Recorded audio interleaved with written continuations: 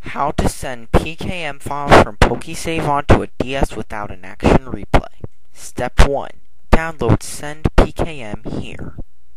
Step 2. Download and install Python at the link. Now, go on and drag a PKM file onto sendpkm.py.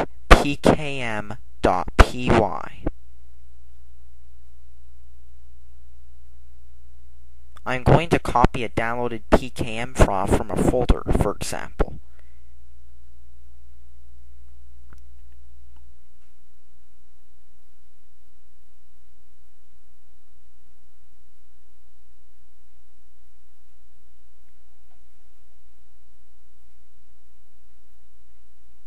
I'm going to paste it and drag it.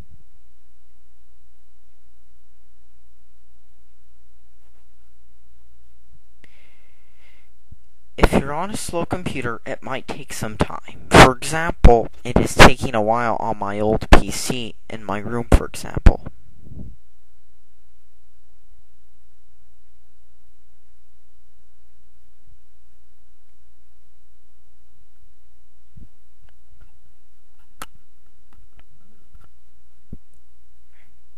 Be sure to allow Windows Firewall. If you get an error message, then try it again.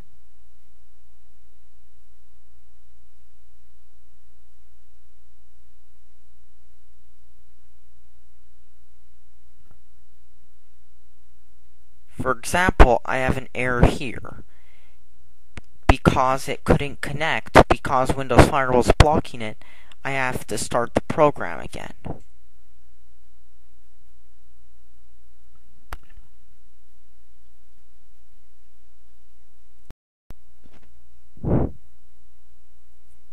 If an IP address appears, then you are good to go. Because then you can now do the GTS setup on the DS. Now on the DS, I am going to go into the game and start it.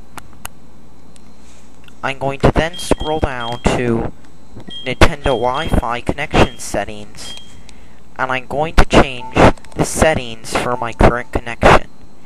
Under DNS, I'm going to change it from auto obtain to no, and the primary DNS to the IP address I was given by the program.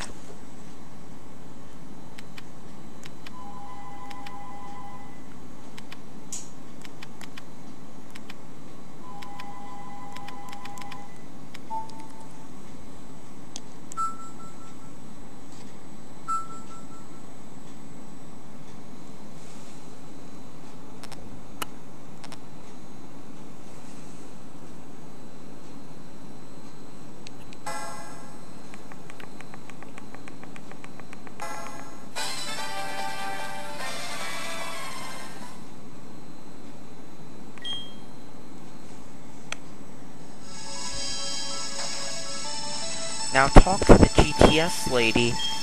You might have to save a lot of data, depending on your game, but when it's done, you'll be in the GTS.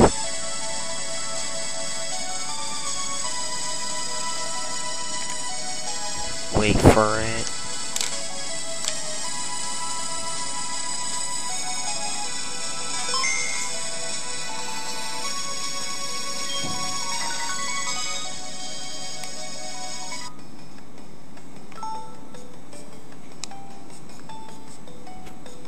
Wait for it to connect.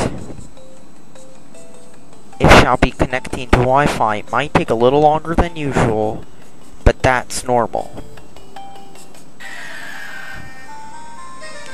Now I'm in the GTS, and it's saying, checking GTS status. It's going to take a while, so be patient.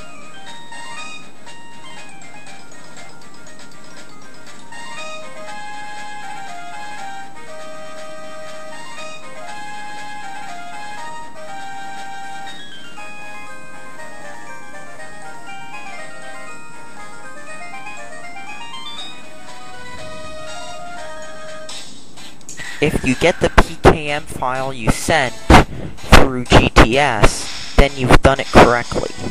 However, if you want to use the real GTS again, you will need to change the DNS settings from auto-obtain to your real DNS.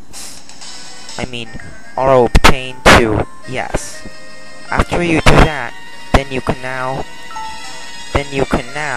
trade on GTS again just like usual.